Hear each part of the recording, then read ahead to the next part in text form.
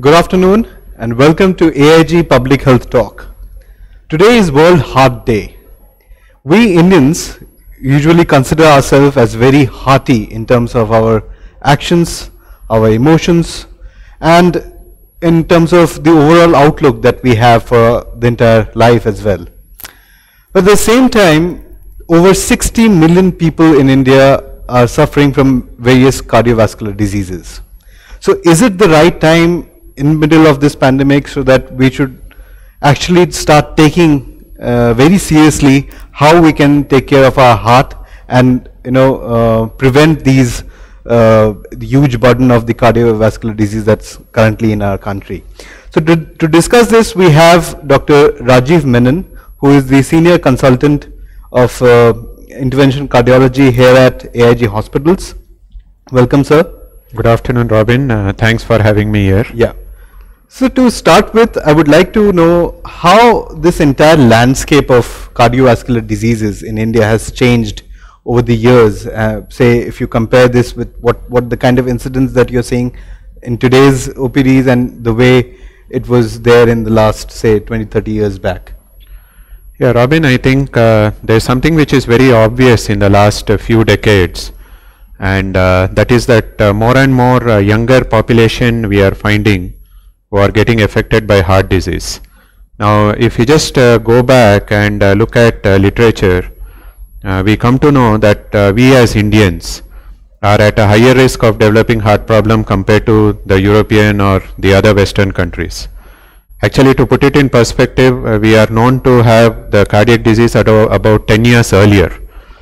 One of the concepts which have been put forward is what is called as the thrifty genotype and phenotype, which basically says that we are made to live in conditions of famine, and then suddenly when we have plenty, that is even when we eat the normal food, the normal calories which is recommended, that itself is high for us, because over a period of centuries the whole genotype has changed in such a way that it has got used to living in famineous conditions. So that's the concept based on which there was a lot of research which was done. And surprisingly, it was found that Indians, say the same Indians who are there in America and are taking the same food, they tend to develop a heart problem about 10 years earlier. Now, that's just not the bad news. The other issues are we tend to develop more severe form of disease. Like if you compare the extent of bypass surgery in our country compared to other countries, it's much higher in our country. The third aspect is we tend to have smaller vessels. Actually, there used to be a joke that doctors from Western countries, when they come here, they find it difficult to do because our vessels are very small compared to the Western population. That's what we find when we are doing angioplasty. The normal stent size which we use is much smaller compared to what is used in the Western population. So smaller vessels, more severe disease, and earlier onset of disease. This was already there in Indians. Now, to add to that, last 2 to 3 decades, with so much of junk food being dumped into our country and a complete change in lifestyle, we are realizing that it's occurring much more in the younger population. Just to give you some statistics, we had just analyzed our data of patients who come with acute heart attack. And when we compared the high-tech city, the Gachibowli area compared to the other areas from our previous experience, we realized that nearly 26% of the people were less than 40 years of age, and nearly 38% of the people were less than 50 years of age. Now, this is productive life. So we are talking about people who are the sole breadwinners of the family, now coming with a heart attack which can probably make them bedridden or put them into some kind of a heart failure for the rest of their life. And this is about 10 years younger than what our data suggested in the other parts of the city. So people in the IT sector with their way of life, night outs, partying every day, smoking, some of the IT sectors, if you go, the parking spaces are like smoking chambers. You go there, you need not smoke a cigarette. You have enough smoke there, enough tobacco there. So almost 10 years younger than the normal Indian population. So that is quite shocking, and that's quite dangerous. So this is a complete shift which we have seen in the last 2 to 3 decades. The other aspect is the shift in the rural population. We hardly used to see patients coming with acute heart attack from the rural areas. But now again, because of smoking and the change in lifestyle which is occurring in the rural population, we are finding more and more heart attacks coming from there, and there are hardly any facilities in the remote areas. So that again is quite a dangerous aspect which we are seeing. So not a very rosy news.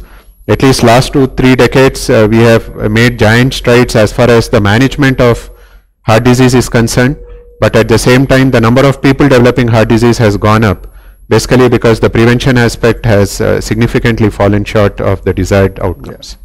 So you mean to say that we were, as a population, we were always more vulnerable towards heart diseases, and on top of that we added the newer lifestyle and the newer way of life, which eventually made us much more vulnerable. Exactly. So that obviously brings us to the question that since you talked about the corporate audience and the IT going people who are there, and they are now much more vulnerable in this.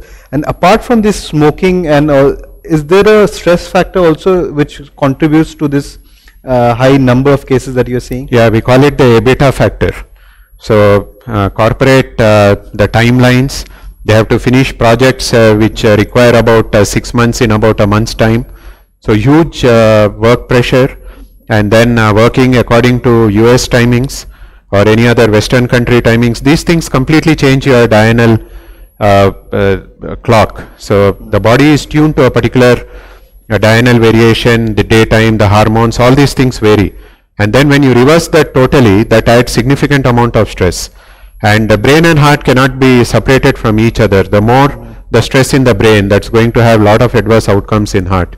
So many of our movies which used to show, right, that suddenly some bad news is there and they catch the chest with some heart attack and all, that's not far from truth. And that we are seeing every day. Patients, most of the cases who come to us with acute heart attack, when we go in detail about their history, some stress they have gone through in the recent past, either job stress, family stress, whatever, or financial stress, some kind of stress they have gone through in the recent past. So that makes a difference. Yeah.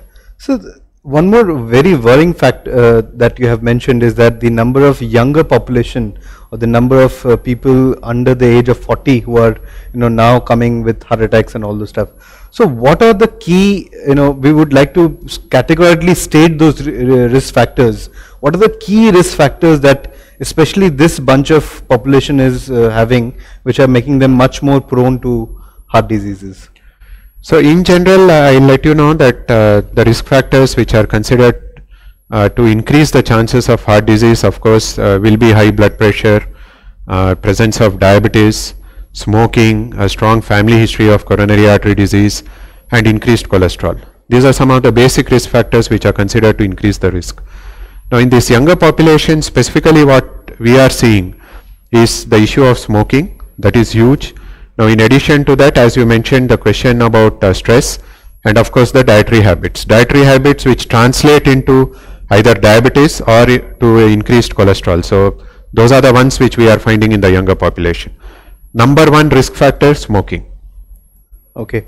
So, so moving ahead little towards the other aspect, which is, what happens actually when you don't take these precautions? Because we have been talking about these precautions from, I think, several decades now, that you don't do this, you keep your heart healthy, you exercise properly, or you have some less diet and whatever.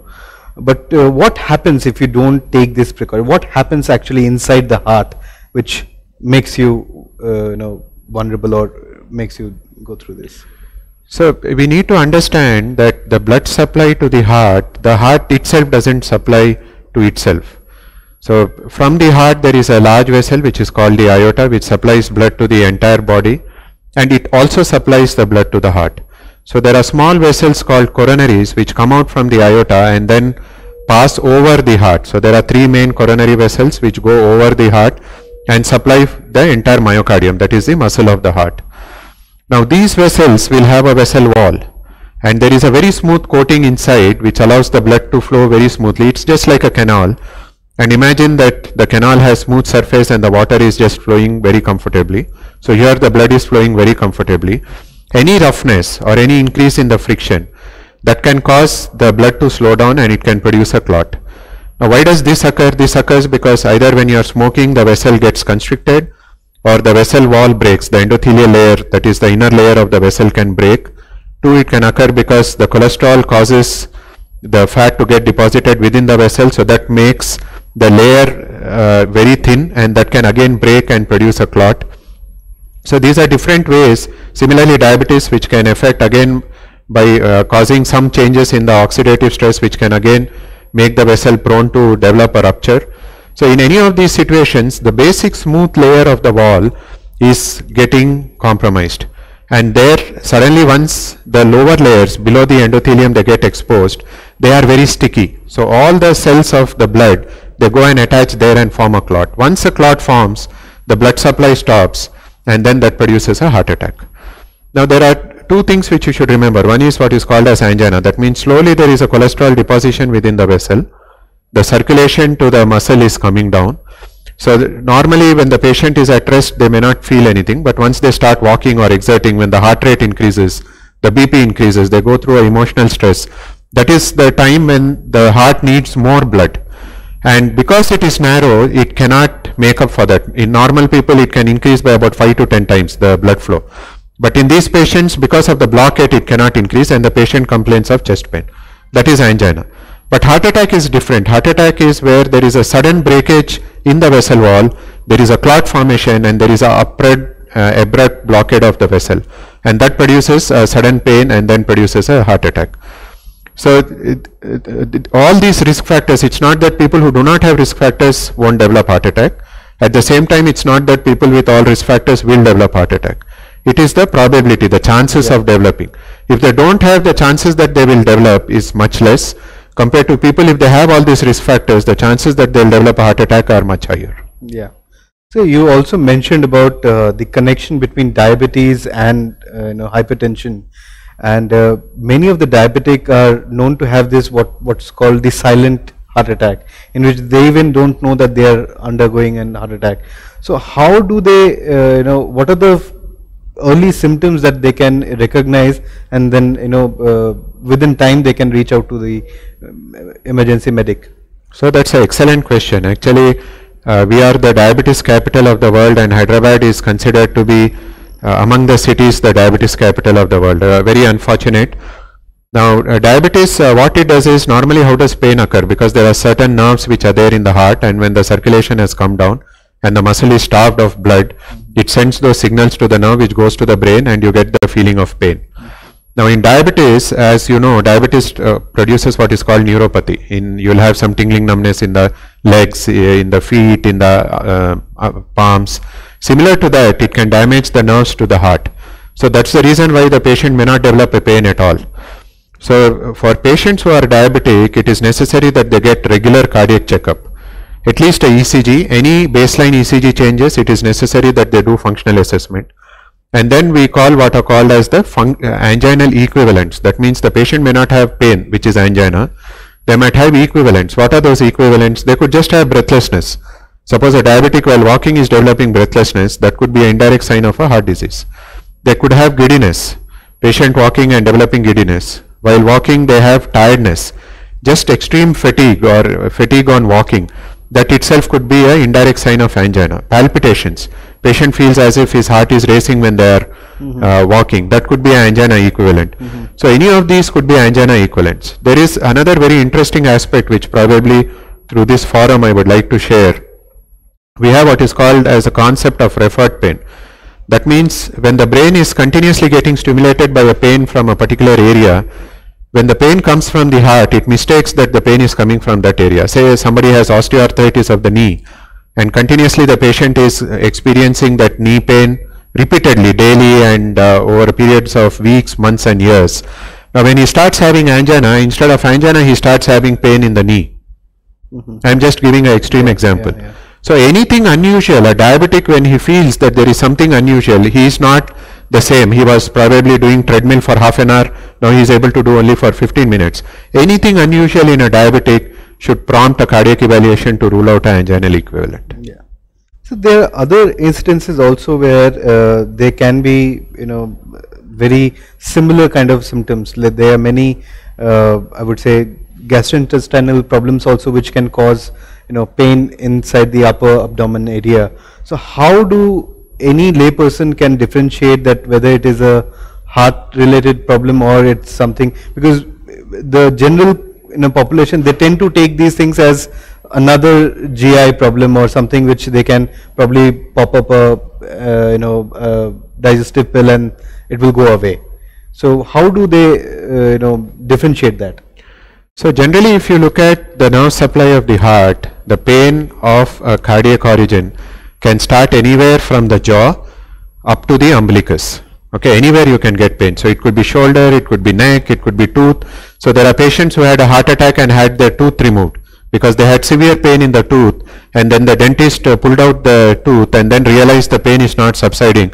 That's when they took a ECG and then realized that the patient was having an ongoing heart attack at that time, right? Similarly, the acid peptic symptoms, so retrosternal burning, esophagitis, the feeling of gas, shoulder pains, any of these things could be related to a cardiac issue. Now the best thing to do is, when in doubt, always try to rule out a cardiac problem. 9 out of 10 times you thought it was cardiac but it turned out to be GI or a gastric issue, it's not going to harm you. But 1 out of 10 times you missed a cardiac problem and treated it as a GI or something else, it could be disastrous, it could be a death sentence to that particular patient. So when in doubt, you should always try to treat it as cardiac. Now many people, again in the general population, they feel, okay, they unnecessarily admitted and then there was no need, it was not heart related, any pain you go, these people admit. I'll just give you an example. One of the most famous head of departments of All India Institute, when he had angina and chest pain, he actually thought that it is a gastric problem. Oh. And when it did not subside after taking antacids, then he took a ECG and realized that it is cardiac. So a stalwart in cardiology, if he is not able to differentiate whether it is cardiac or gastric, you can imagine how well a layperson will be able to differentiate whether it is cardiac or gastric. So we should not simplify things which are complex. It is almost near impossible in an emergency situation to differentiate whether it is cardiac or gastric. So ECG might be normal. Okay, if it's abnormal, yes, it is cardiac. If troponin, which is the cardiac enzyme we do, if that is abnormal, yes, it is cardiac. But normalcy of ECG, normalcy of troponin doesn't say that it is not cardiac. So that is the tricky point there. So that's the reason why anytime you are in doubt, always treat it as cardiac, and there is no harm. By giving treatment and giving cardiac medications, you are not going to kill the patient. And you do some more investigations the next day, and finally if it is clear it's not cardiac, then that's good for everyone, and then they can always stop those drugs and go back home. Yeah, so I think the key takeaway here is that do not ignore these symptoms. Even if it turns out to be a gastric issue, that's well and good, but do not ignore. If you are having any kind of unusual pain in any upper part of the body, for layman purpose, you should consult the cardiologist at the earliest. And now, any time of the day or night. Yeah. So because time is muscle. Yeah. If you had a heart attack at 1 o'clock in the night and you think, okay, fine, tomorrow morning 7 o'clock we'll go, then that's the end of the story, because 6 hours has gone, the muscle has got damaged. After that you do bypass, angioplasty, you do whatever you want, you're not going to recover that muscle. So it's extremely important at that point when you should go to the ER of the hospital. We are fortunate enough that in our place we have a cardiologist who is capable of doing angioplasty in an acute MI situation, available 24/7, irrespective of whether it's a holiday or whether it is a Sunday, they are available 24/7. And what the patient needs to do is just walk into the emergency and rest of the things are taken care of. All right. So that brings me the question, sir. So what are the key factors that, what happens is usually when there's an emergency, there's a lot of panic, there's a lot of fear. So what are the important factors that a patient should consider with the hospital or with the cardiac center, so that they can be, they can have much more trust in them? And what makes a cardiac center holistic in terms of dealing with these kind of very, emergency cases? Yeah, of course, I think it finally boils down to the amount of trust which the patient has in a particular hospital. But one important aspect is, if the patient is unstable or not doing well, they have to reach the center which is closest. And naturally that center should be good enough to handle any cardiac emergency. Not that you go to a place where nobody is available, not even a nurse is there, but at least try to identify a decent center where there's a cardiologist on duty or a good doctor on duty, a good emergency setup, a good critical care setup, and when in emergency, try to first rush to the nearest place. If you have access to ambulance, the best thing is to call for ambulance and go in ambulance, because most of the ambulances nowadays are like ICCU on wheels. So they have professional doctors, they have technicians, and insist that they call for a cardiac ambulance, so that all these equipment as well as the personnel, there might be equipment, but if somebody doesn't know how to use defib, it's of no use. So proper emergency trained technician, proper emergency trained doctor, paramedic, all of them are there in the ambulance, and if they come, the moment they reach, then it will be much easier for them to handle the things. Going in your own vehicle may not be a very intelligent thing to do, especially in rush hours, because you might get caught up in traffic, and then if somebody has a cardiac arrest on the way, that's going to be disastrous. So at least if you have ambulance services available, call for a proper cardiac ambulance, and then try to go to the nearest center if you are unstable, or whichever hospital you feel is good enough to go. Yeah. So, right, that you talked about the trust factor in this case. The trust factor also is dependent on the kind of communication a doctor does with the patient when the patient walks in, and maybe a patient is requiring some kind of a cardiac intervention. So how do you establish that kind of a communication? How do you convince a patient that it's not a case for, say, primary angioplasty, it's a case for a bypass? So because for a layman it might be very difficult to understand. So how do you take care of that kind of communication? So there are a lot of things which play a part. Of course, the reputation of the institute plays a significant role. There are certain institutes which are known to be quote unquote trustworthy, and patients feel very comfortable going there. Similarly, it is the issue of that individual doctor, if they have actually developed the trust factor in the society and community.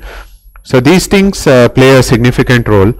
The certain things which we have always made sure in order to make patients comfortable is we call what is called as emergency to pay later. That means when patient comes with acute heart attack or has issues where there is some emergency which has to be tackled immediately, it is not the finances which we insist on. We make sure that the patient gets the best of treatment, and finances become secondary, and they can always talk about the payments after 24 hours, 48 hours.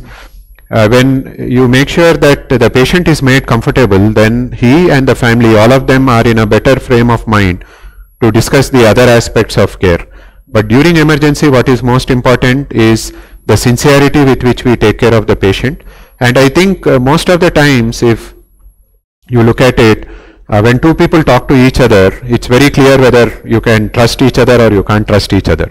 Yeah. There are no rules and regulations. It cannot be put on paper, but it is just that sixth sense which tells you, okay, whether we can trust each other or we can't trust each other. There are some who will, whatever happens, will never trust, so nothing can be done. It's harmful to their patients. But most of the patients, at least what we have found, we have realized that there is still a great amount of trust which is there in the society.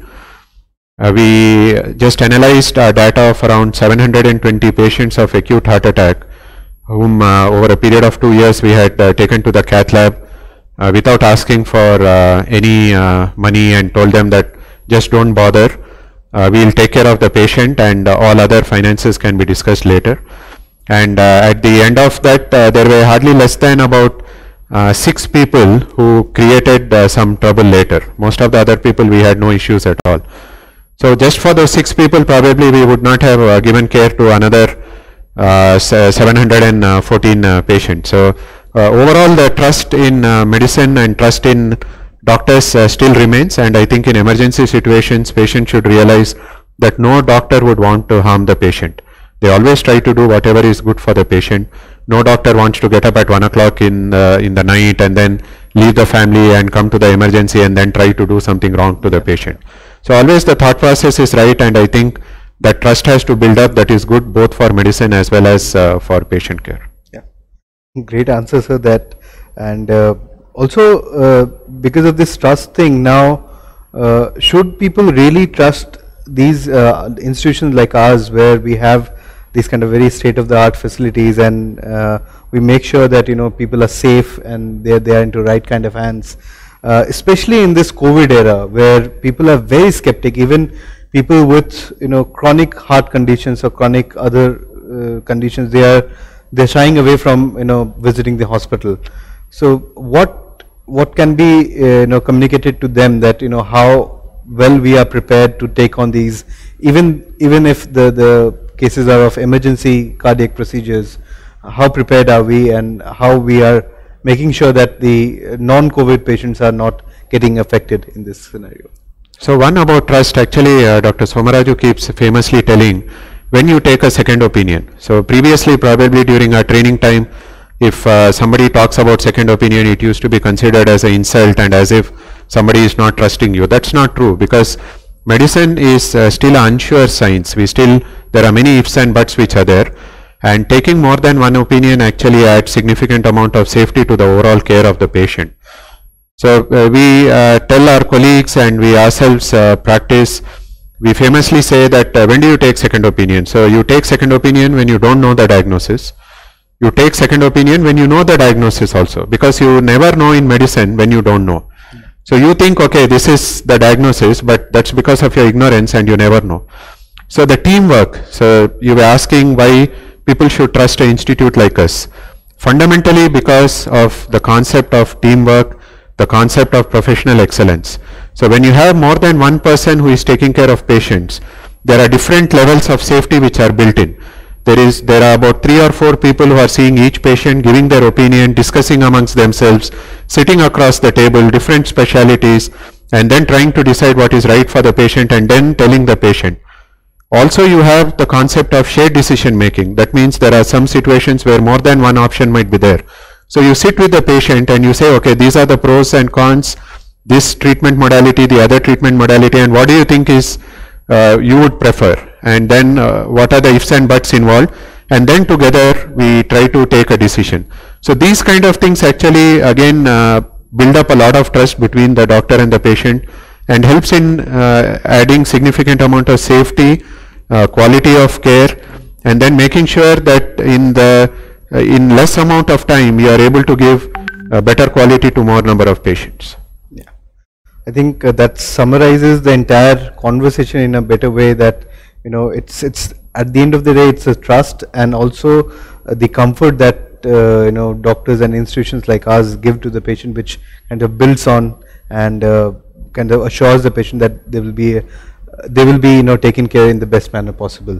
So last thing that I would like you to say is your message on the World Heart Day. We keep talking about precautions, we keep talking about these things. What would be your differentiating message this time around? Okay, so it might sound shocking, but I don't want to talk anything about heart on World Heart Day, because we are in the midst of a pandemic, and it is a bit, I feel nervous to see that at a time that we have to keep our guard at the maximum, we are actually lowering the guard. I think if whoever is listening, I request them to actually spread this message to everyone. Kindly do not lower your guard. Your mask is your vaccination presently. The reason why we need to be extremely careful about this is because the only thing 100% we know about COVID today is that we don't know anything about it.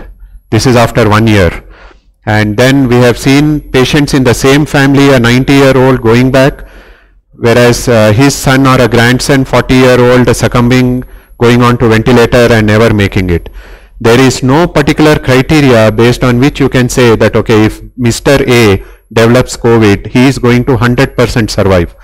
There is no parameter based on which you can tell. So it could be somebody who is totally fit who might succumb. It could be a 90-year-old who recovers also. So that unpredictability in COVID we need to respect. Yeah. We need to respect till we get a vaccination. Kindly do not lower your guard. Kindly do not lower your mask. Keep your social distancing. Keep your mask on. Be safe till you get a vaccination. Next 2-3 months, fight COVID and we'll be through. Otherwise, we are going to see a lot of deaths around. if we at this point of time think that okay, everything is rosy and we need not worry about COVID anymore.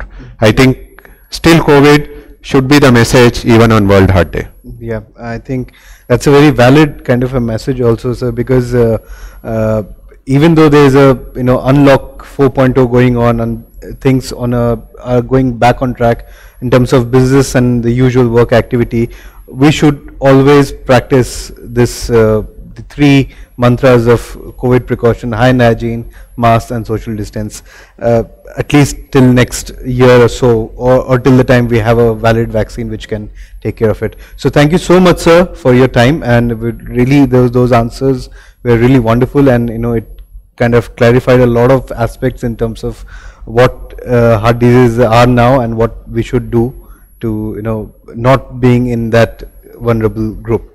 Thank you so much, sir, and thank you all for joining us. So it's me, Robin Chatterjee, member of the academic cell, saying goodbye. Please stay safe, stay healthy, and we'll catch up soon. Thank you.